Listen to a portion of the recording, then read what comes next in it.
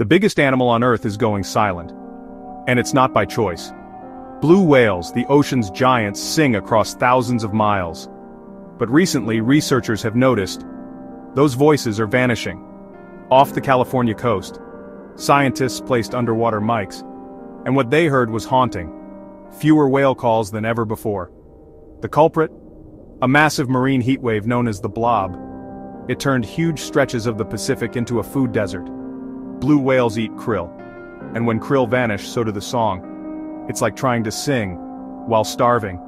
Meanwhile, humpback whales, still singing. Why? They eat a buffet of ocean snacks. But blue whales? Picky eaters. All or nothing. And it's not just California. Off New Zealand, same thing. Silent oceans, empty bellies, fewer songs, fewer babies. And here's the kicker. Once these heat waves hit, the damage doesn't just go away. It can last for years. Whales are ocean messengers.